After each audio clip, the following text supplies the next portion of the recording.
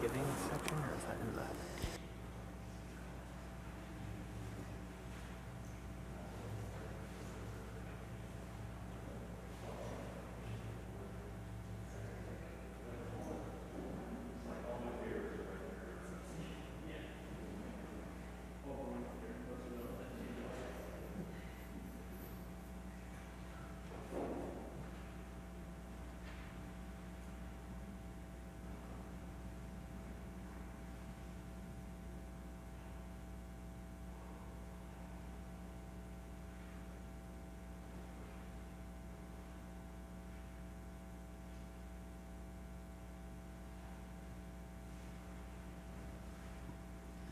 Well, good morning, everyone. Welcome. I know most of you, but for those of you that I don't know, my name is Eric Hungerford, and I am honored and delighted to welcome you to St. Paul's on this blizzard of a morning. So thank you all for braving this crazy weather. Yesterday, I was telling Greg got in from Texas at, was it 3 a.m. This morning? Because his flight was delayed, and it's probably 90 degrees in Texas by now, right? Summer has begun in Texas, so this was very exciting to him. I'd like to welcome you to this, our very first film in our film series, our Lenten film series. And this film is a film about James Baldwin entitled I Am Not Your Negro. And this is very exciting because Greg is currently working on a book about James Baldwin, and he's just announced that Orbis Publishing has picked up this book, and so we're really excited that he is able to shepherd us through this conversation today. Let's see. I had a little note card with some notes here. So just a couple of housekeeping items. First of all, for those of you who don't know, if you need to use the restroom, there are restrooms just across the porte cochere in Dixon House. If you don't want to brave the breezeway, you can go up through the ambulatory and take a left in the hallway, and then the restroom is all the way at the end of the hall on the left. So the other piece of the puzzle is that our own George McNeely has offered to provide lunch for us. So we want to mention that those of you who are with us today, come on in. Welcome, welcome.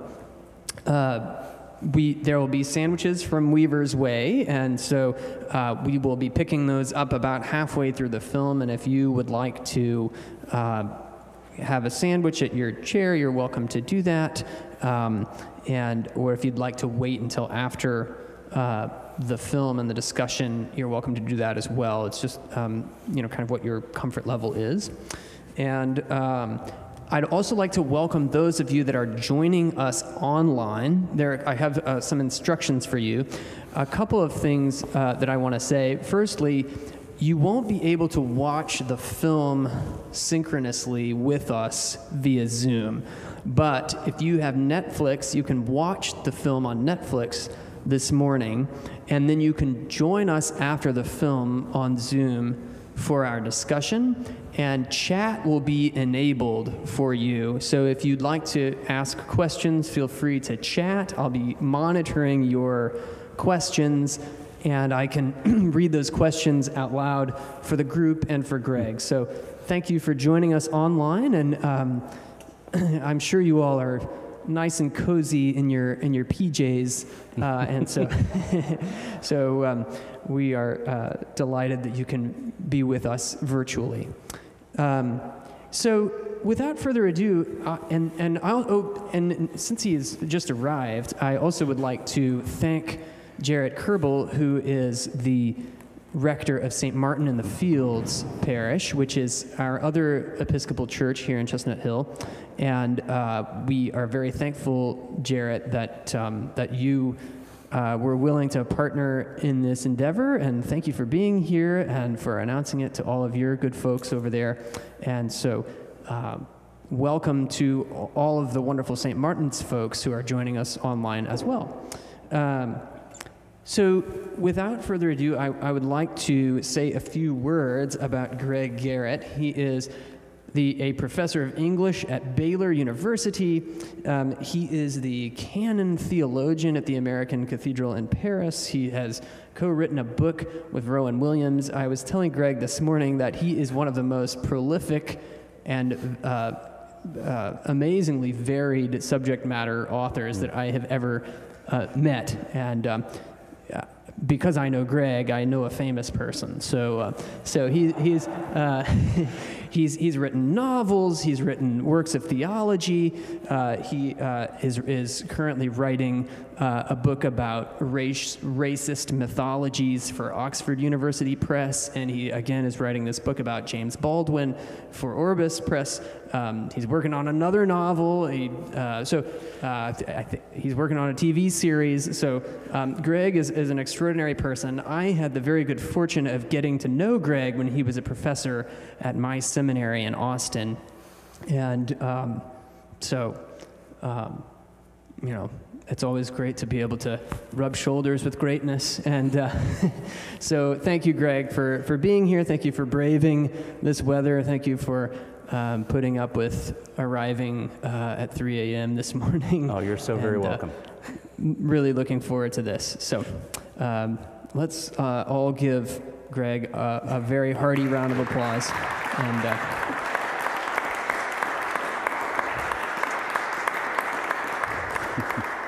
And before Greg begins, he has asked me to open us with the collect for social service. So I'd like for us to begin with prayer. The Lord be with you. And also with you. Let us pray. Heavenly Father, whose blessed Son came not to be served, but to serve, bless all who, following in his steps, give themselves to the service of others, that with wisdom, patience, and courage, they may minister in his name to the suffering, the friendless, and the needy, for the love of him who laid down his life for us, your Son, our Savior, Jesus Christ, who lives and reigns with you in the Holy Spirit, one God, forever and ever. Amen. Greg? Eric, thank you so much.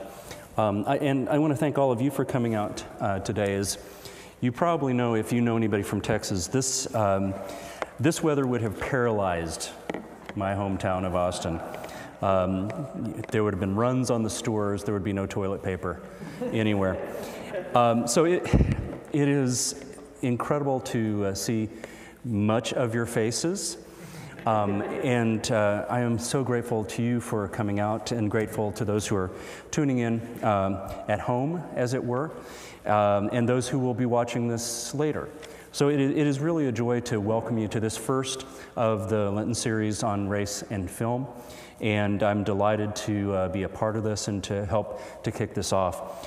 This is work that I've been doing for about 7 years now, bringing films on race into sacred spaces and helping to moderate conversations around them.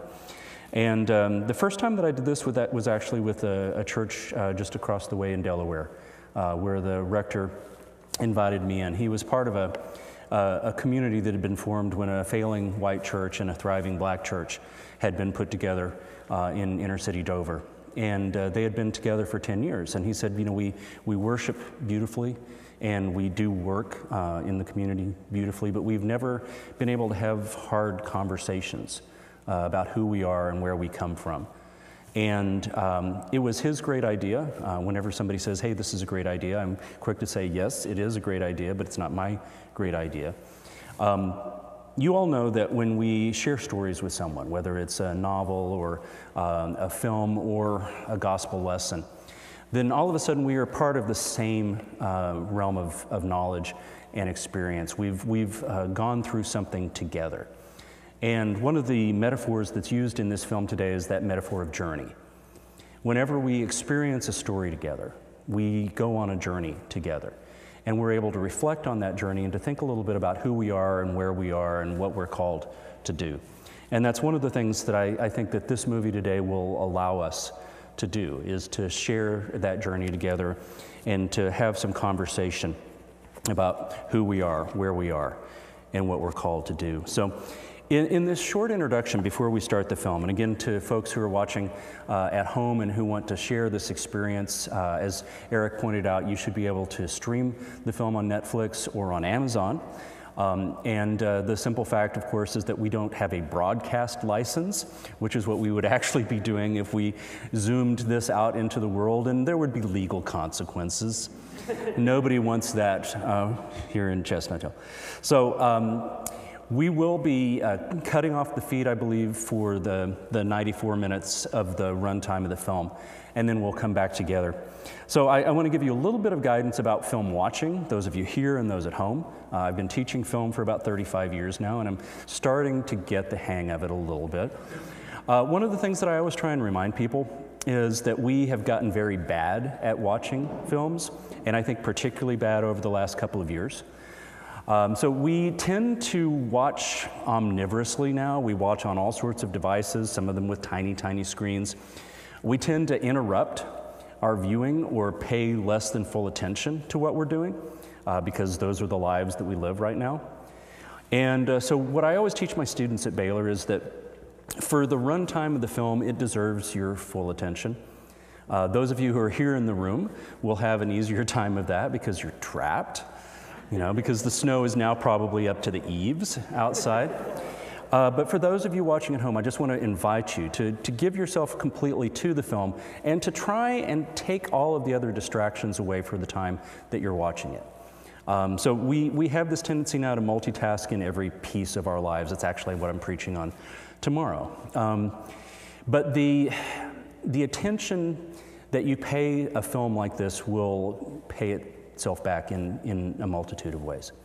So just that reminder, this is something worthy of your full attention. The film starts when it starts and it ends when it ends. You have been to the theater and gotten up when the end comes on the screen and everybody leaves the theater. I'm one of those people who doesn't leave the theater because in a thoughtfully made film, even the closing credits offer an opportunity for reflection. And so what I encourage people to do is to stay for the whole film. It starts when it starts, it ends when it ends. And then finally, the last thing, those of you who are watching at home, let me encourage you to watch on the biggest screen that you can. Movies are primarily visual. They communicate in a lot of ways, but they mostly communicate through images. And there are a bunch of thoughtfully chosen images and beautiful and startling and difficult images in this film. And the bigger they are, the more immersive they will be. We're watching on a big screen here at St. Paul's, and I would encourage you not to watch on the smallest phone that you can find. Just that thought. So what I'd like to do is I'd like to say a tiny bit about James Baldwin, who is one of the great guides of my life, and then set up a couple of questions, 3 actual questions, to be thinking about as we watch the film, either here in person or in whatever place you may be watching. How many of you are familiar with James Baldwin, have read a book by James Baldwin or know a little bit about him? So this is probably preaching to the choir, as we say in my tradition. But James Baldwin is one of the great American writers. That's one of the first things that I always try and communicate about him. I teach James Baldwin a lot. I teach Spike Lee a lot. And often they are reduced by putting an adjective in front of their names. James Baldwin is not a great black American writer. He's a great American writer. He's one of the greatest writers in our history. Eric was kind enough to say that I am somebody who writes in a lot of different forms, but I am no James Baldwin. Baldwin wrote great novels, great critical commentary, great essays. He wrote a stage play or 2. He wrote a screenplay about Malcolm X.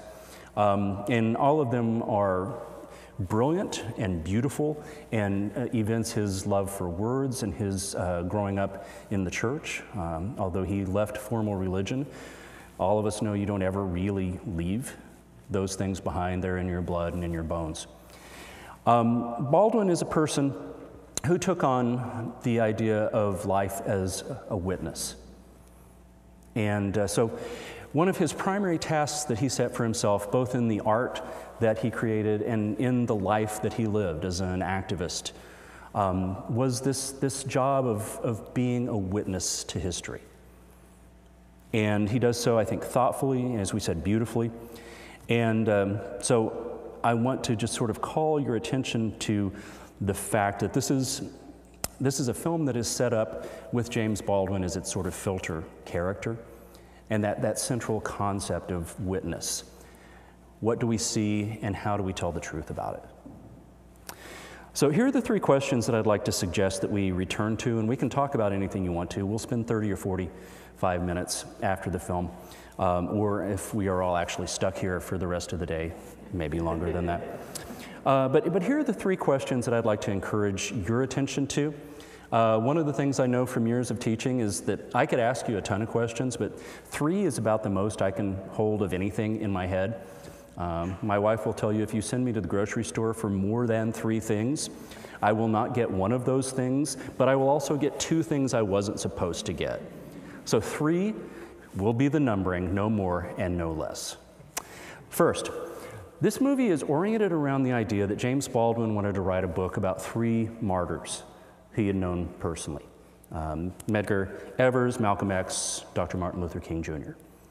So one of the essential questions for me about this story is, what did he expect that those 3 lives would teach him in the journey he was going to go through as a writer? And what did he hope that having them bang against each other, as he says he wanted them to do, their lives bang against each other, would give to the audience, the readers, that he would present this story to? So, Malcolm, Martin, Medgar, what is it about the 3 of them that we can learn from? Second, we mentioned that Baldwin is the filter character for this film. How does James Baldwin's life and how do his writings, and both his writing and speaking are copiously testified to in this film, what do they teach us about history, race, and culture? And then finally, the last thing. This movie is about a book that Baldwin wanted to write and never finished. It was something he wanted to work on toward the end of his life. That's some decades ago now.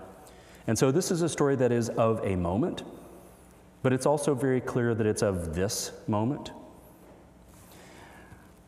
So I guess my third question, my final thing for us to think about as we watch, and again, anything else that's of interest to you that you want to bring to this body, we will welcome. How does the movie allow us to engage with the past in a way that illuminates our present? What does it have to tell us about what has happened that might help us understand what is happening right now? So those are the things. There will be other things that come up. I'm going to take notes for the umpteenth time, and I will learn some new things as we watch. So for our folks at home, we're getting ready to start the film here. And as we said, it'll be a 94-minute runtime. And I think we've got a countdown as we come back in. Yes, this high-tech world. So folks at home, you can expect that we will sort of count you back in as we get ready to have our conversation here. And if you've got questions or comments, as Eric said, we would welcome those from you at home. And again, thanks to all of you who are here in this space today. I'm very excited about having this conversation with you and hearing what you see in this film, which I love. Thank you so much for being here.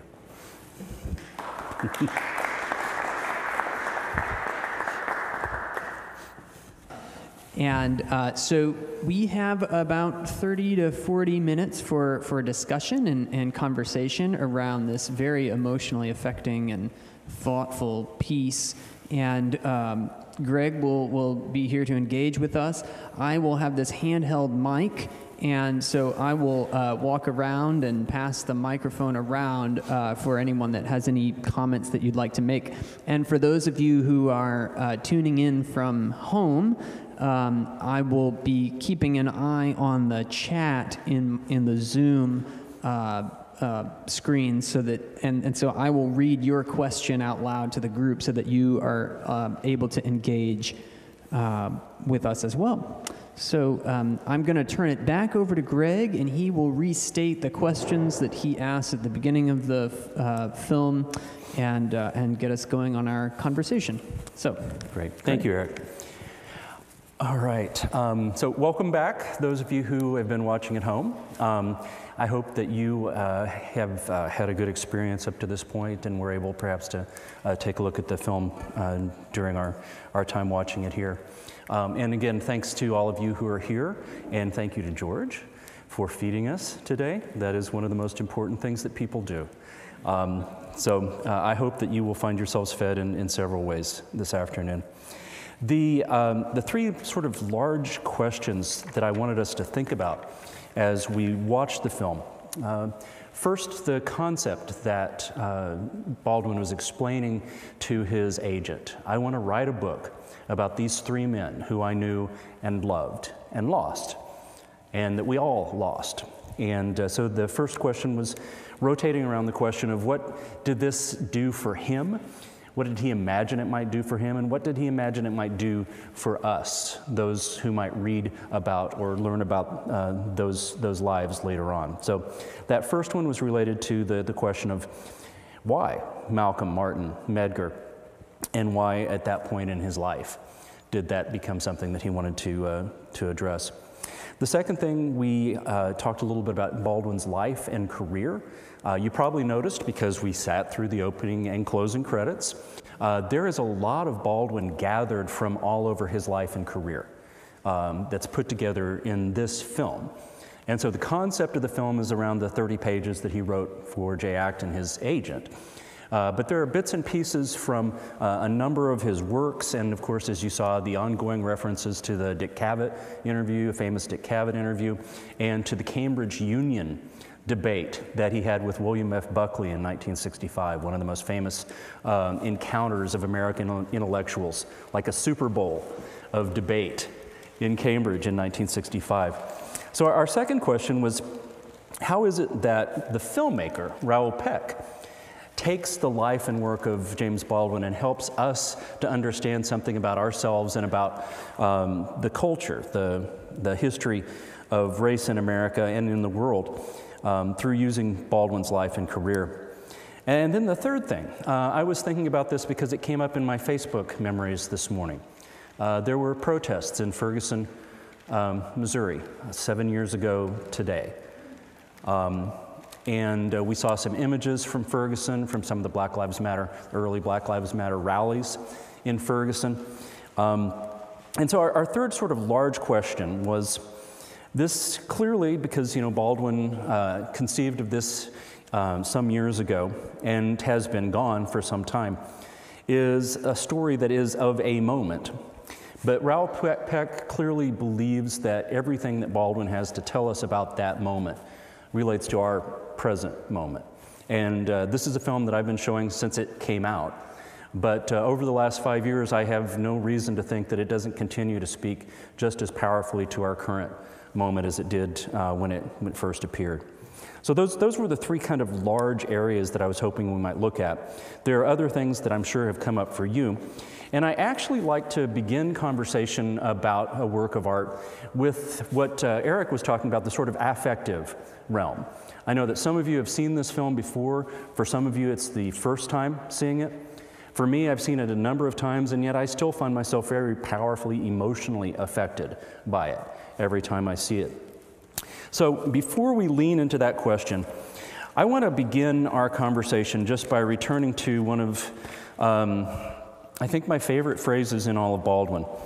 And this is something that I've talked about with other people who I love, who do this work of trying to wrestle with race in our culture and other cultures. Toward the end of the film, you will remember the narration. And the phrase from Baldwin is this: "Not everything that is faced can be changed, but nothing can be changed until it is faced." And one of the most powerful things that I think happens when we agree to come into a space and deal with these issues and watch a film like this, and in subsequent weeks to do the same thing, is that we are agreeing that we are willing to face those things and to begin to have hard, good conversation around them. So that's where I wanted to begin, just simply with that really powerful statement, because so much of this film features Baldwin talking about either ignorance or willful ignorance on the part of many people in our culture. And so that, I think, is a really important thing for us to say, I am willing to face this, and to think about where that facing might lead me. So here's where we wanted to start. As I said, I'd like to hear some experiences. Those of you seeing the film for the first time, or maybe having seen it before, a section of the film that you found particularly emotionally affecting, that struck you in some way that you are still kind of reflecting on. Is there anybody that'd be willing to share a moment in the film or an experience of watching the film today that was a powerful moment for you? Yes, right here.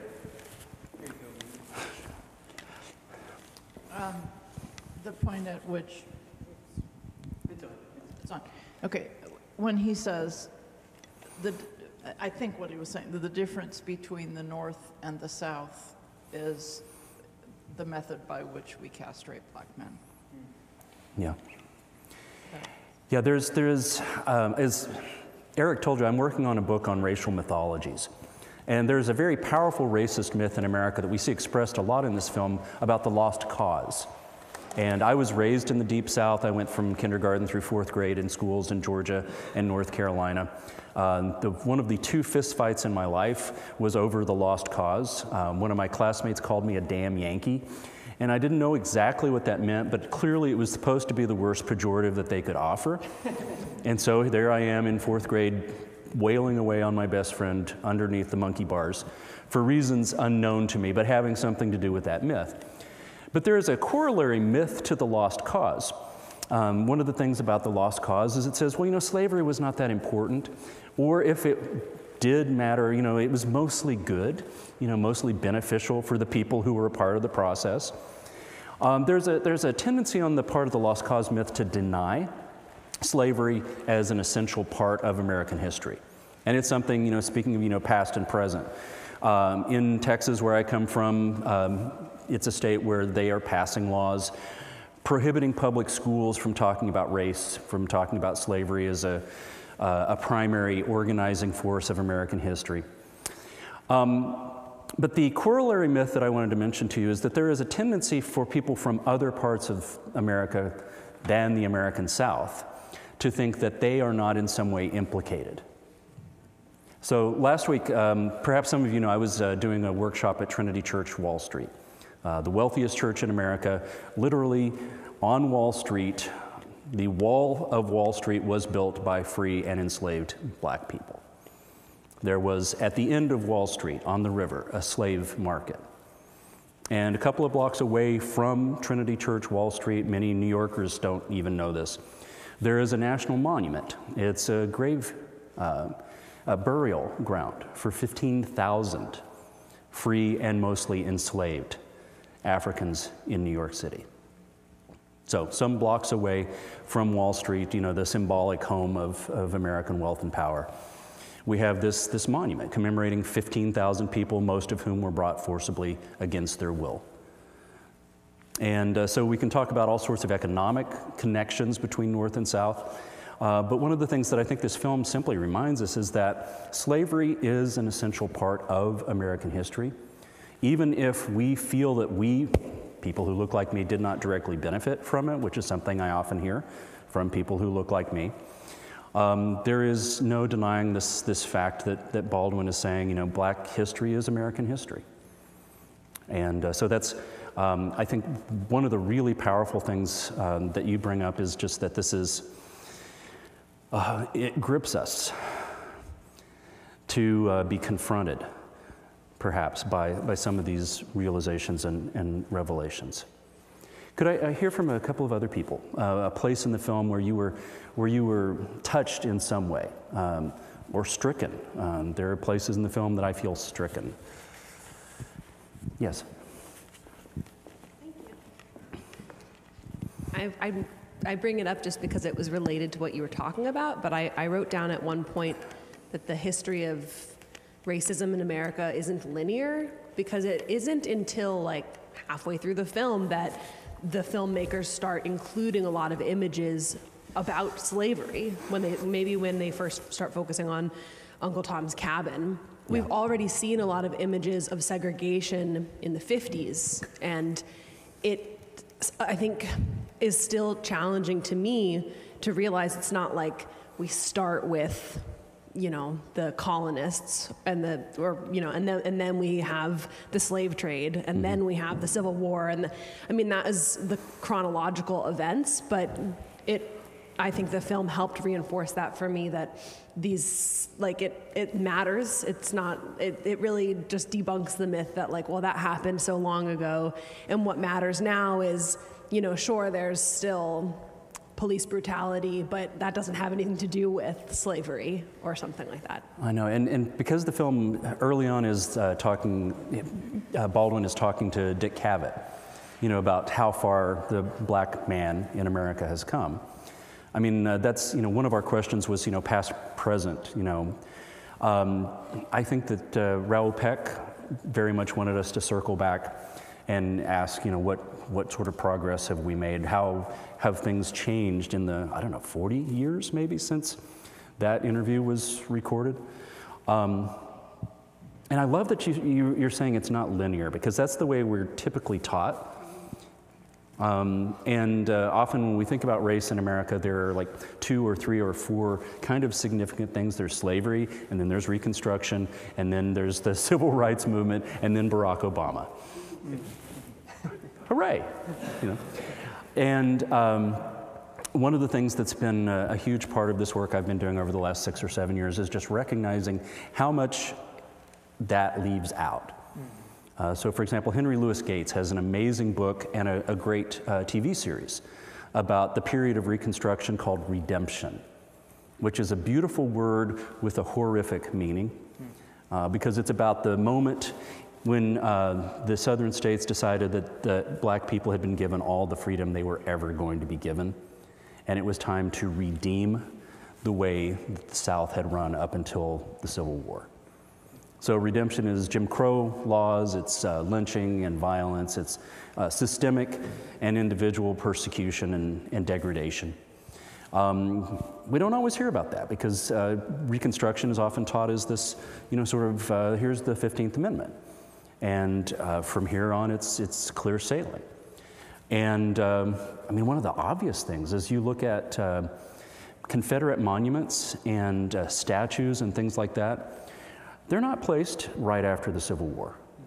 Many of them are placed in the early and mid 20th century as a way of reinforcing this ideology. The Daughters of the Confederacy, bless their little hearts, as we say in the world where I come from.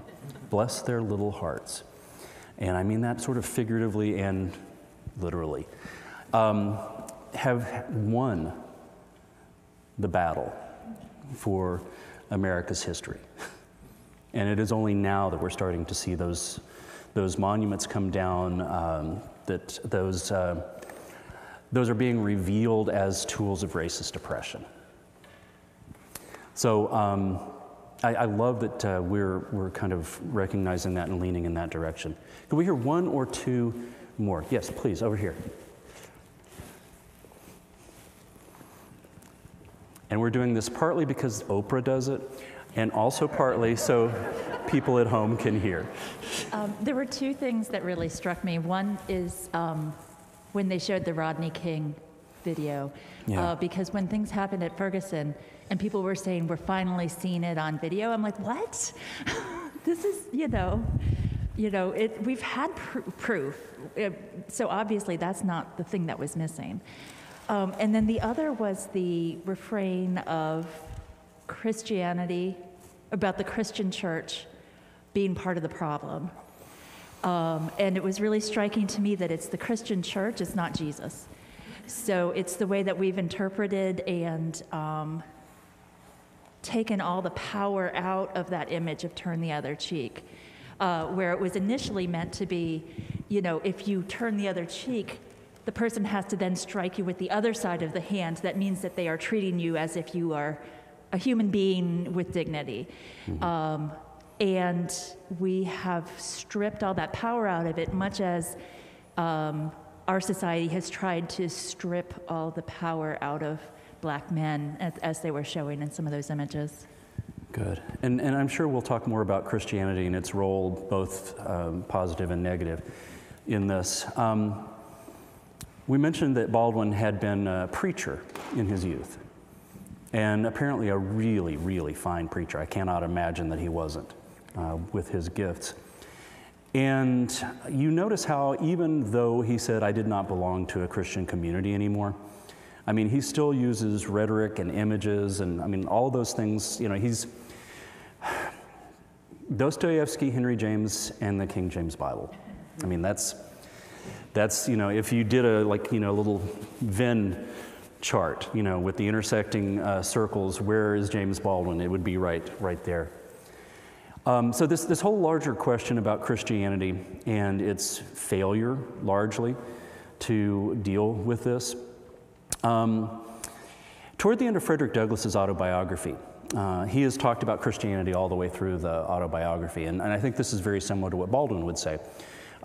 Frederick Douglass says that what he has been talking about throughout the work is slave-holding Christianity, which he said is not Christianity at all. And it reminds me of something that my friend and colleague Kelly Brown Douglas, who's the dean of our Episcopal Divinity School, one of our greatest theologians. We were doing a program at the National Cathedral a couple of years ago before the pandemic, and it was a program on history, race, and the church. And I remember her saying that slaveholders introduced slaves to Christianity, but they did not introduce the slaves to God. And again, it's that slave-holding Christianity, which I think there are still a lot of vestiges of. And we can maybe talk a little bit more about that as we lean into some other questions and discussion. One more. Anybody else with an emotional response to the film? Thank you. Two tracks I have for my answer. I'm also freezing cold. And my one, in terms of response to him, the last conversation with the black moderator, when his emotion just washed out of him, and all of that passion and energy, and I often thought, not just at that moment, but that he was just going to break down and sob. His eyes were fluid, and every ounce of him was filled with that message. But, you know, my other response is response to me. We have a group here at church who's been studying anti-racism and reading books. Wendy's part of it for, what, a year and a half. We've been doing this, and it certainly has changed my life. And I mean, some of it's been horrific stuff to read and hard. But I watched myself, the kind of spiritual superiority coming over me. When I love that Cambridge test, that you know, oratorical contest, and I get all into it and say, yeah, we're telling you, and you know, so it pushes me into an arrogant posture, which is never, of what use is that? And the other, and I could see it, I could feel it, and I said, so Helen, there you are. It's a lesser form, it's a lesser degree, but you have that same, there they are, here I am, and I'm right. You know? And so it's you know, the human condition, I get it, I know that, but boy, there it is, one more time. So yeah, I love that you brought that in, because I used the word difficult when I talked about the conversation that we were going to have here. And there was a person of color at Trinity last week who said, you know, I appreciate the fact that these are difficult conversations for you, but you have the option of having them or not having them. And that was such a powerful reminder for me, because she just said, you know, I can't get through my day without having to reckon with the color of my skin. And you don't have to do that, which of course is absolutely true. So I love that reminder that we are stepping into this place of vulnerability and willingness to listen to ourselves and what might be happening with us. The way I've been talking about this lately with groups of people who largely look like me grows out of something that I've heard our Dr. Catherine Meeks say, who's the head of the Absalom Jones Center for Racial Healing in Atlanta, one of the leading lights in Episcopal life for racial healing. And she says, guilt and shame are not useful emotions. And where I've sort of landed on this, especially after conversations with her, is the idea of conviction. In the Southern Baptist Church where I grew up, you know, we were convicted of the Holy Spirit. But the whole idea of conviction is that it does more than just make you notice a moment. It makes you notice that you need to change. And so one of the things that's really important about this conversation today, about the films that I've been showing, that you'll be watching, they are a moment for engagement and an opportunity for engagement, but they're also an invitation to continued engagement. And this work that you all have been doing for the last year and a half, I'm so pleased to hear about it. Because the other thing that Dr. Meeks often talks about is she says she doesn't use the word reconciliation anymore because white people want to leap immediately to that. It's like, you know, we were just talking about Barack Obama, elected president, now there's no more racism, hooray. And so what Dr. Meeks says is that people who look like me need to be reminded that this is an ongoing, lifelong process. And as she said at a conference that we had at Baylor 2 weeks ago, I do not expect to see the end of it. And yet it also puts me in mind of that line from Hamilton, which I got to see last week with my daughter, 4th time. You know, about planting a tree, you know, planting a seed that will become a tree. I mean, you'll never live to see it, but that for me is the profound nature of this work and kind of turning in that direction. Because that's the very powerful part of conviction. You know, in the Christian tradition, there's a word in the New Testament. It appears a lot. It's metanoia, is the Greek word, and it's a word that talks about 180-degree change. You know, about our becoming different people and seeing the world in a different way, and that's what conviction can do and where it can lead us. And so these moments for engagement and opportunity in seeing ourselves and where we are at this moment, I think are super valuable. Do you mind if I chime in? I would love for you to. I was just thinking about metanoia, and I think that is one reason why I wanted to do this film series during this season of Lent. And I think it's a real gift to us as Episcopalians and liturgical Christians that we have this season that is dedicated to looking our frailty and our shortcomings right in the face. I mean, that's what Lent is all about, is to, you know, remember that we are not perfect. And I think Lent really flies in the face of the concept of the myth of progress. And last week, my sermon that I preached was when I was a kid and I first heard the Great Litany. I thought, God, this is so medieval, plague and famine and pestilence and, war and, all this stuff. I mean, this is all stuff that happened, in the medieval times. Mm-hmm. And yet, I said, as I've said in my sermon, growing into adulthood, I realized, no, this is what it means to be human and live in a fallen world. And some of my favorite theologians speak about racism as America's original sin. And I think it's important for us to put racism in a theological context and to look it in the face, just like we look our own frailty and mortality in the face as a part of that metanoia, a part of that turn that we do every year during Lent and should do every day in our own faith life. Yeah. And I want to make an observation, which I'm sure is apparent to all of you as well, but we're talking today largely about white on black racism, but I've been working with a lot of people who have been talking about just the simple fact of the white Christian American myth. And it's normally not just toward people who look like me, but guys who look like me. And there are a lot of toxic American Christian men talking into the culture at this moment. Perhaps the most visible American Christians are these people.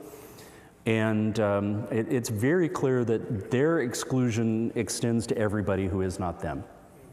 And, you know, so I want to be very clear that there is all sorts of exclusion, there is all sorts of marginalization. This is what I'm drawn to because I'm a child of the Deep South, and because this is the first hatred and bigotry that I experienced in my life and witnessed. But it's also true that, you know, if you're a person who loves differently or looks differently or lives differently than many of these folks, then you're still going to be marginalized and thought of as less than they are. So it's about caste, it's about hierarchies, and it's about, I mean, honestly, about the fear that they have that they are losing their place of privilege. And it's a reason. It's not an excuse, but it is a reason. So we've got three pivotal figures that Baldwin wanted to think about and to write about and to, you know, talked about, you know, have their lives, you know, bounce against each other in ways that certainly we see in this film with King and Malcolm X, less so with Medgar Evers. But what does Baldwin's interest in these people, in Malcolm X, Medgar Evers, and Dr. King, allow him to reflect on in terms of his own life or the life of the nation? What did you observe in the film that this does for him as a project?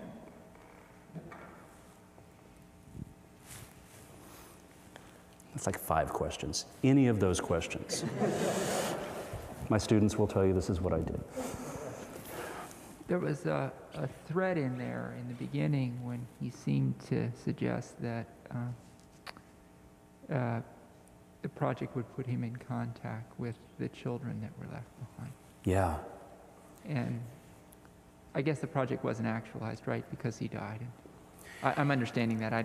You implied that the project was never fully realized. Yeah, it was never completed. Okay. And I think it was one of those things that, I mean, he did leave unfinished, but I think also he gave it up. Oh, interesting. Okay, did not know that. Well, Yeah. just interesting that he seemed to be interested in that opportunity, but also, of course, part of that journey he referred to. Yeah. I thought it was very interesting because you almost got the sense that he was both curious and afraid of what he might experience hearing from the children. At least this was what my mind was. No, I think you're hearing. Was wondering. You're hearing accurately. I mean, there's that line from the movie where he says, you know, it's called a journey because you don't know where it's going to take you. And I mean, for those of us who want to maintain a rigid control over our lives, a journey is like often the last thing we want. In the archetypal hero's journey that Joseph Campbell wrote about, there is a necessary stage, which is denial of the call to adventure. Because it's like, no, I don't want to go on an adventure. I'm fine right here in my little hobbit hole, and I'm just going to have breakfast and second breakfast and whatever it is that comes after that. I'm very comfortable not having to change, because that's what a journey does, is it changes us. And who knows, as Baldwin says, who I'm going to be on the other side of this. I also really like the fact that you brought in the children, this sort of generational thing, which we were talking about, past, present, and that sort of encounter with these, you know, these embodied figures of their father's life and history. What else? What else did you notice that we get? And we've got a couple right here. This is so helpful. Thank you all. I just thought he probably did it because he also wanted to have closure. I mean, these were his good friends, and obviously it happened at too early in their lives, and he has never really dealt with this. till he finally decides, I need to go home, and I have to make this movie, whatever scene, in order to get closure. I guess that's... Yeah. And I like that fact because I think it also is sort of, have we as a nation figured out what these people meant and what their deaths meant? And so that larger question, you know, him personally, and then, because it does seem that, you know, part of that job of bearing witness is like, I'm going to take this on, but you know, it is the hope of every great artist that your individual story is also a part of the larger story, and it helps other people understand their stories.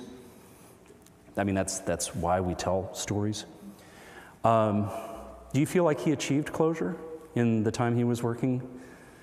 No. I see some heads shaking. Yeah. What else? Well, I was wondering along that line, I don't know enough about Baldwin to know, did he ever make a statement about whether he was more on Malcolm X's approach or King's approach, or whether he found things in both that could be drawn out in you? I think he found things in both. I think that he was also on this journey that he was talking about King and Malcolm X being on. And you know, he pointed out that there was a stretch where he was sort of the great black hope for white people. Because, you know, here is this, you know, smart, articulate, I mean, you know, brilliant man with this, I mean, just the whirling brain. As I look at the work from later on in his life, it feels to me that he has lost some of the hope that he had early on. But it doesn't feel to me like he ever lost the idea that love is the only thing that can change things. And so I think, end of the day, he still ends up on the King side of the ledger. And I mean, you heard him say it's a good thing that, you know, that black people don't want revenge. So I mean, I think that he understands that rage. But from his early career through the late career, it does feel like that idea that love is the only transformational possibility is going to put him in King's corner. Thank you. Good. Although I also thought it was interesting that he said that ultimately King and Malcolm grew together, you know, and ultimately sort of landed in the same place. I thought that was an interesting observation that Baldwin himself makes, that they transformed one another. Yeah. How many of you know much about Malcolm X? Anybody? There tends to be a dearth of knowledge about him. He's so interesting, and I mean, such an amazing life. And, you know, Baldwin is pointing out how differently their lives developed. I mean, you know, Dr. King was a product of the black middle class. You know, his father was a pastor, his grandfather was a pastor. If you've ever been to Atlanta, the neighborhood where he lived is, you know, it's the nice black neighborhood in Atlanta. And so King came from, you know, good roots and had all of the advantages. And Malcolm X didn't. He went to prison, he struggled, he scrambled. He found a philosophy of life and wrestled it into something that worked for him. And ultimately, as Eric was saying, he ended up moving further away from the black Muslim idea and more toward something about love and equity. And it got him killed. That's what always happens. When you lean too heavily into love, it's gonna put you in danger. Let's think a little bit about Baldwin now. Those of you who have read him or know a little bit about him, some of you are being introduced to him today. What is it about him as a person, what is it about his life that we think maybe led this filmmaker to say, this is a project that I want to give years of my life to putting together? What was it that Raoul Peck saw in Baldwin's life and words that he thought, this will make a necessary film? Yeah.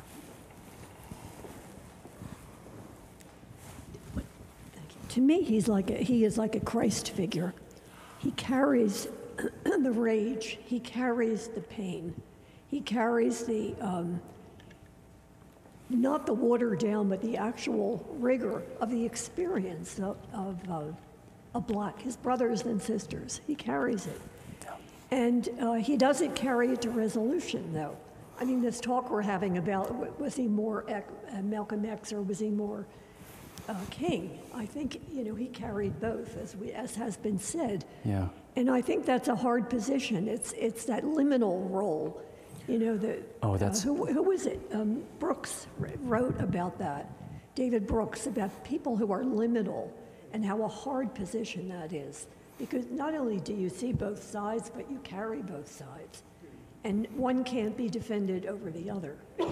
And I mean, his whole sensitivities and his, the capacity for suffering as a consequence that he had, I think is remarkable. And I think it's, engaging doesn't touch it. Yeah, I love that word, liminal. Liminal. That does seem to be the place that he stands for us in our culture. And let's see, was there another hand over here? Did I see? Yes. But there were a couple things that struck me about him when he was describing that he wasn't belonging to any of those central organizations, and why. Yeah. I found that very interesting. It seemed to put him as an observer participant in some ways. So he was inside, but he observer participant, outside. Yeah. Which that whole idea of observer participant is sort of interesting for this, well, for anything, but for this problem, I think it was really interesting. I think there was this, to me, this subtle thing about what his class was, because I noticed that at each of the events of where he was at the time the figures died, he was in a safe place. He was in Puerto Rico. Yeah. He was poolside in California. He was dining with his family. At a nice restaurant in London. Right. You wonder whether there was he had some ambivalence also about him being out of the fray too. Yeah. On the one hand, it was a safe place for him to write. On the other hand, he wasn't on the front line. I mean, all of these things just were that's so nicely put. things I just wondered about. That's all. I don't know. And those references to Paris. I do, as you all probably heard, I have a sweet gig in Paris. How do you get it? I don't know. I don't know. But I spend a lot of time following James Baldwin around Paris. And, I sit in places where he sat, and I drink where he drank, and I'm sure wander places where he wanders. And there is, on the one hand, this freedom that comes from that. And for him as a black gay man, I mean, there were so many things about the America of the 1940s, 50s, 60s, where, I mean, not only would he not have been welcome, but his life would have been in absolute danger all the time. So he has, in a sense, the freedom to be in a safe space and do his work. And, he talks about, you can't sit at the typewriter when you're dealing with the existential fear that you could die at any moment. But he says that also is the essential piece of the black experience that white people need to understand. And that's actually one of the most important things that's grown out of the last few years of doing this work for me. Because I think I'm a person who tries very hard to be very cognizant of my privilege. And I'm still getting smacked in the face all the time. So let me tell you a quick story. This is one of my favorite stories from the last few years. I do a lot of work with Van Newkirk from the Atlantic Monthly, Van Newkirk II. He's senior editor of the Atlantic. I think he may be our James Baldwin, maybe the greatest writer on race in contemporary America. He is a small black man, dark-skinned. His hair is all over the place. We have very different life experiences, but I did not realize how different until we were doing an event together at the National Cathedral. Corva Coleman from NPR, God bless Corva Coleman, was our moderator. And as was typically true of a program like this, I was like the single white face on stage, which is exactly how it should have been, because I've got my lived experience, they've got theirs. But we had just screened Do the Right Thing in the nave of the National Cathedral, which was awesome. And after it was over, Corva was leading our conversation, and the first thing that she asked was, she said, "Greg, could you tell us about your experiences with law enforcement?" I didn't realize she was going to ask me that question. I have actually a substantial number of experiences with law enforcement. And my wife Jeannie asked me always to let you know that they do not extend past my teenage years. I do not have a felony conviction. You know, nothing has been expunged. My parents moved from the Deep South to a town in Oklahoma where there were no people of color. They did so very intentionally. And so I grew up in my driving years in a small town where I knew all of the police officers by name. There were 3 of them. And unfortunately, they knew me by name. And every weekend, if they managed to catch me, they would pull me over and they would make me open my trunk and pour things out into the ditch. Never once in my life, in the multiple times that I had encounters with law enforcement, did I fear for my life. And that was the realization that I was having on stage in front of a nave full of people. It's like I was worried about my beer. And then Corva turned to Van, who was sitting next to me. Van, who is a national treasure, whose brain should be in the Smithsonian in the far distant day when he leaves us. And Corva said, "Van, could you tell us about your experience with law enforcement?" And he puts his hands out in front of him. And Corva says, "Can you explain for the audience," which was largely white, "can you explain what you're doing, Van?" And Van said, "I'm putting my hands in plain view on the steering wheel so that I don't get killed." And I was just like, all right, there it is again. I thought I knew some things, and there's still so much I don't know. Yes, ma'am. I was talking about 12 years ago, I forget, when my son graduated from college. Obviously, he's a white guy. And they had a job, but then the job fell apart because of, I guess, the financial crisis. So we parents said, "Oh, why don't you take a road trip, the 3 boys out west, and come back?" So I have this friend who is a black woman. So I said, "Oh," and her son was also graduating from college. So I said, "Oh, what is he doing?" She said, "Oh, what is your son doing?" I said, "Oh, they are going on a trip." She looked at me and she said, "We cannot do that." Yeah. And to this day, Kelly Brown Douglas is a friend of mine.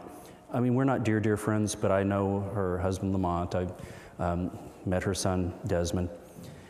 And it was Kelly who first made me realize that there was an essential distinction between black families and white families. When we first began talking about doing this work together, and I had to audition for it. And the reason I had to audition for it is because many of the people of color I know are so tired. And it requires so much vulnerability on their part for them to open up about their lives to another white person. And also, frankly, I heard from a white professor of homiletics at Howard University when I called to make his acquaintance. He said, "I don't think I want to talk to you. White people only ever call me when they want something, when they think that I can be of use in their agendas." I said, "That must be pretty awful." So it was 2 years before Kelly and I actually became friends.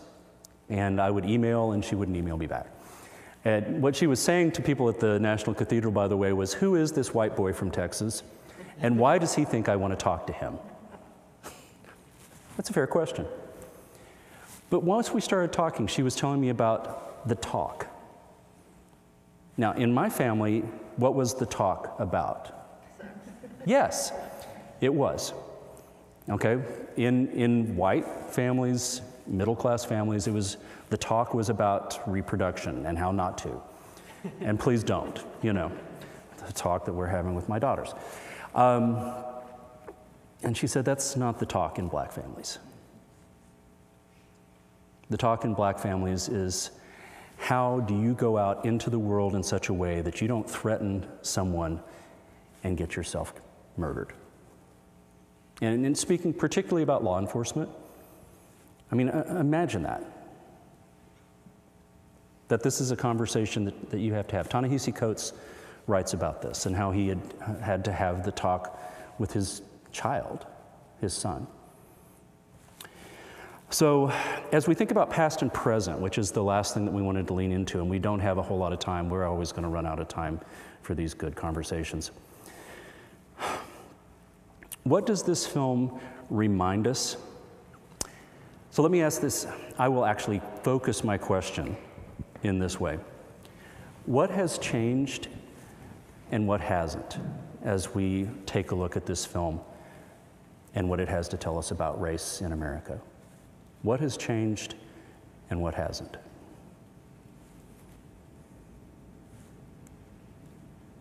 George.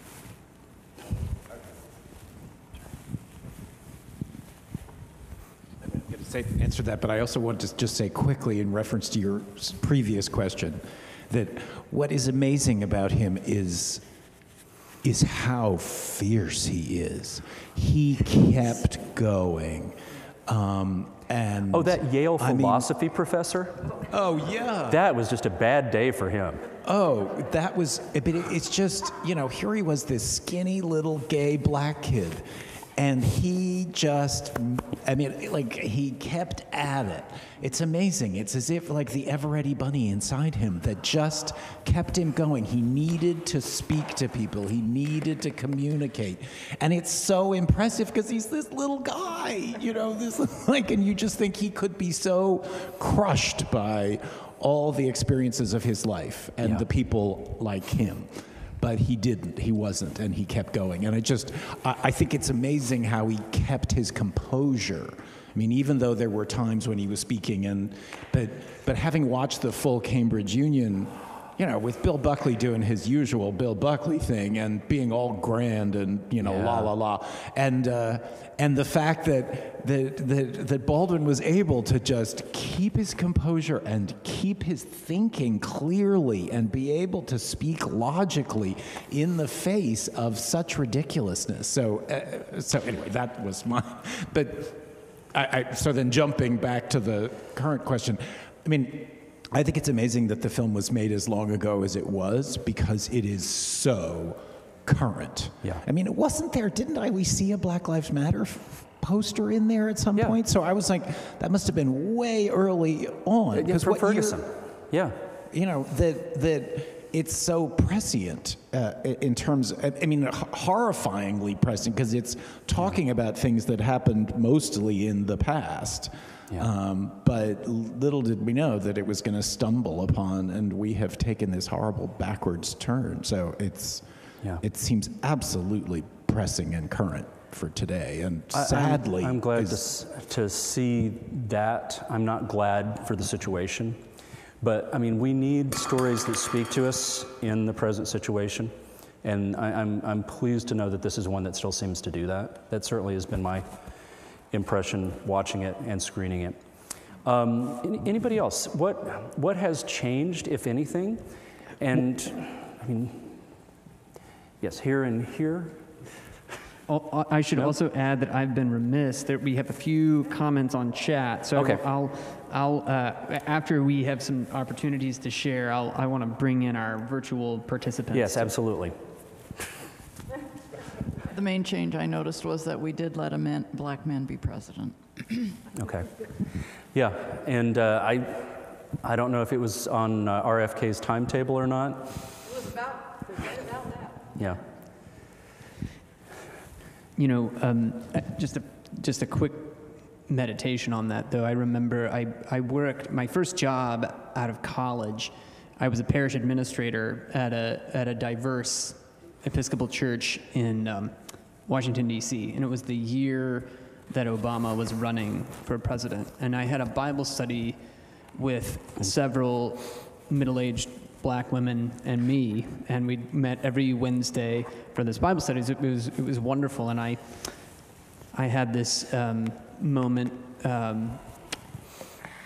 in which I said, aren't you all so excited about, Obama's candidacy? Isn't this so exciting? Isn't this a great moment for our country? And they each looked at me with kind of almost like a look of pity and said, we're afraid of what might happen if this happens. Yeah. And I think in some sense, now I know what they meant.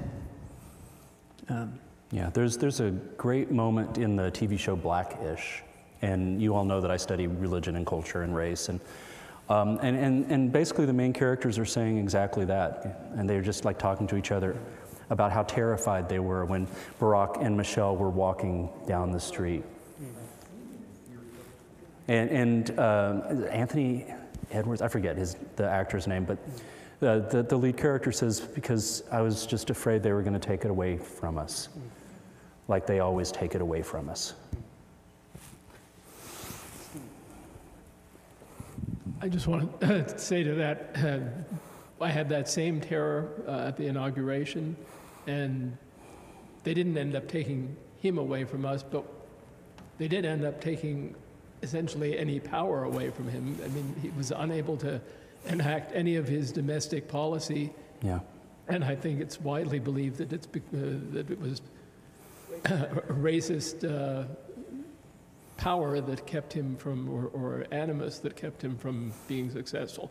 So I don't know that we've actually succeeded there. I mean, the horrible thing for me here is we talk about history not being linear. This film and the whole thing makes me think it is just cyclical.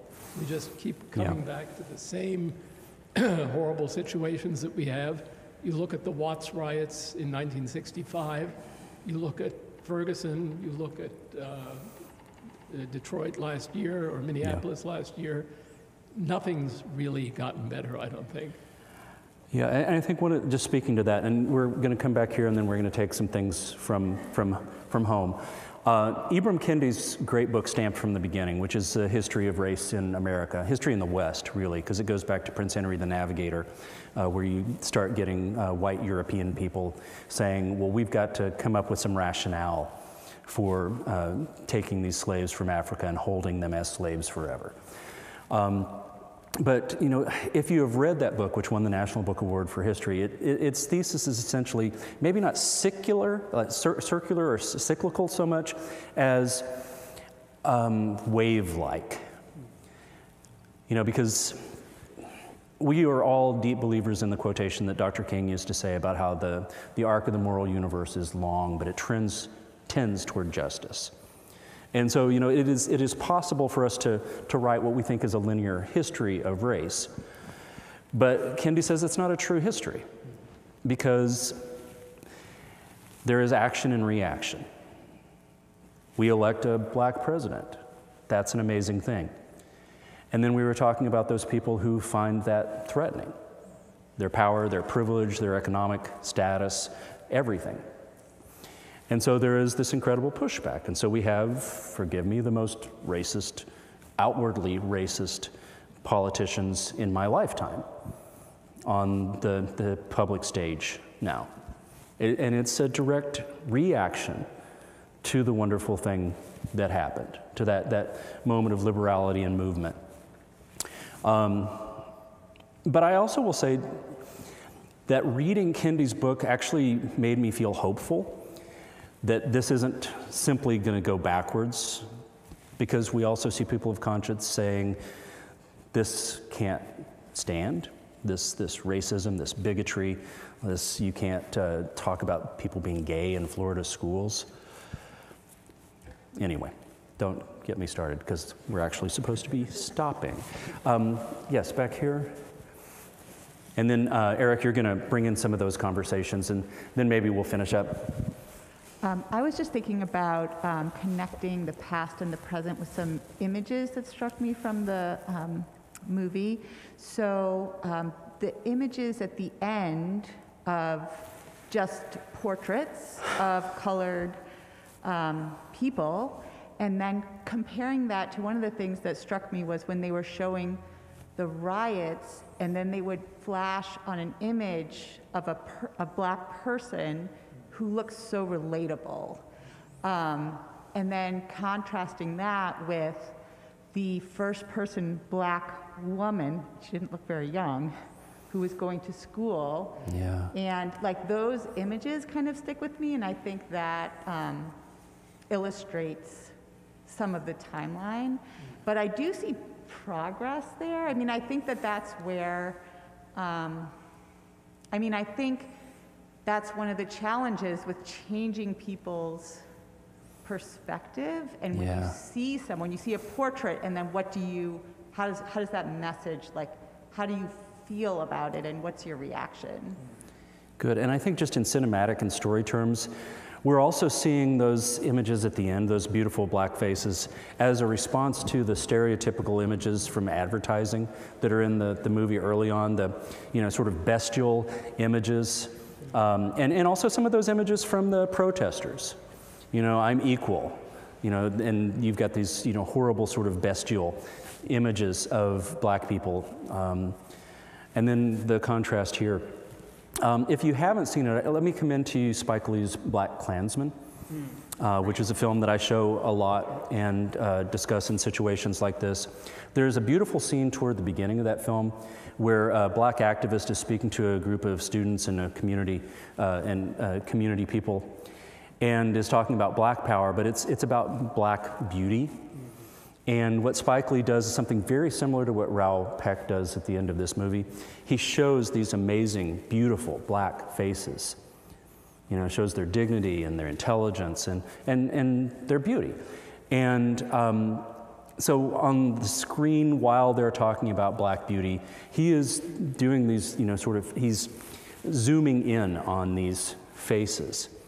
It's again, a film that feels very much of the moment. And many of Spike Lee's films, unfortunately, still are very much of the moment. But I am so glad that you brought those images in, because the first time I saw this film, I was like, how is he going to end this? Where can we possibly go that would feel like hope? Because that's what we need. We know the history, and we look out the door, and past the snow, but we see the world as it is at this moment. Where is the hope? And that's a beautiful way. And in those faces, he's showing us the image of God. Yeah, precisely. That's what we proclaim. We have some comments here. I'm seeing some. Renee Wolcott says, as someone who grew up in North Carolina and lived in Charlotte for a year before moving to PA, I was struck by how little I was confronted by the racist past and present of my home state. I had never seen the footage of the young woman integrating a Charlotte high school before, and I did not know how separate but unequal schools in North Carolina were until I conducted some oral history interviews as a young journalist. Wow, thank you for that. That's amazing.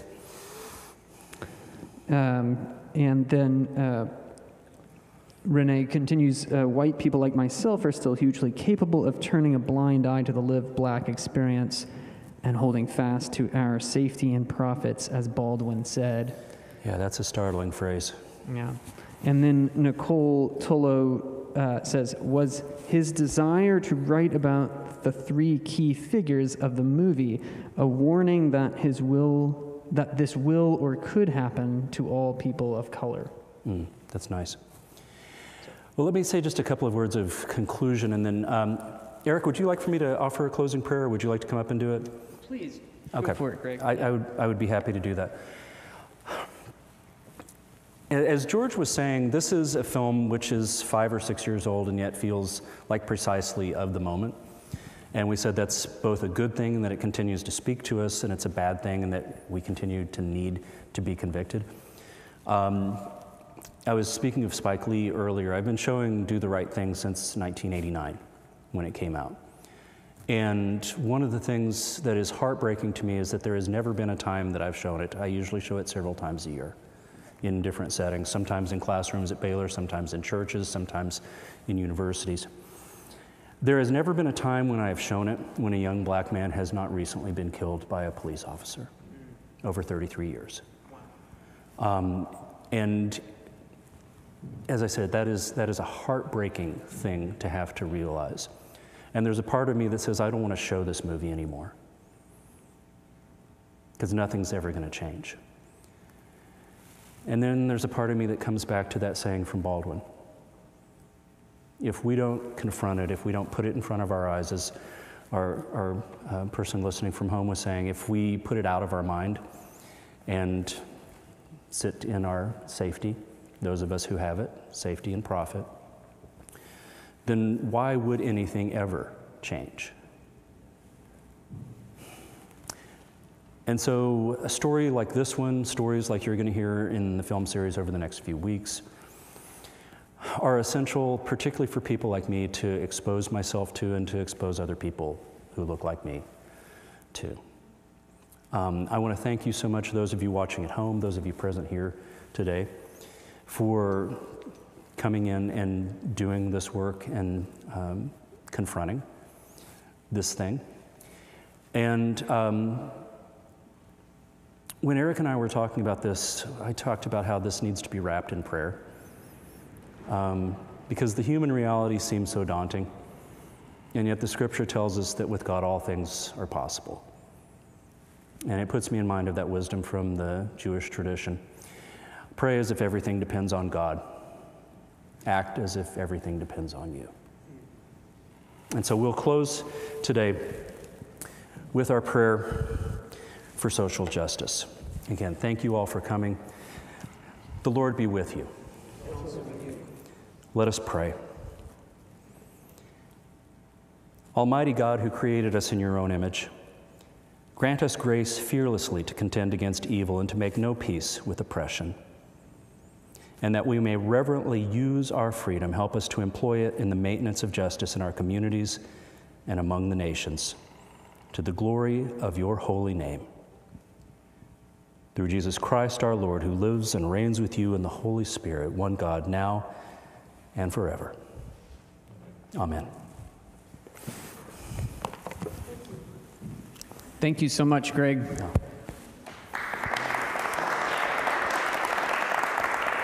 Thank you so much.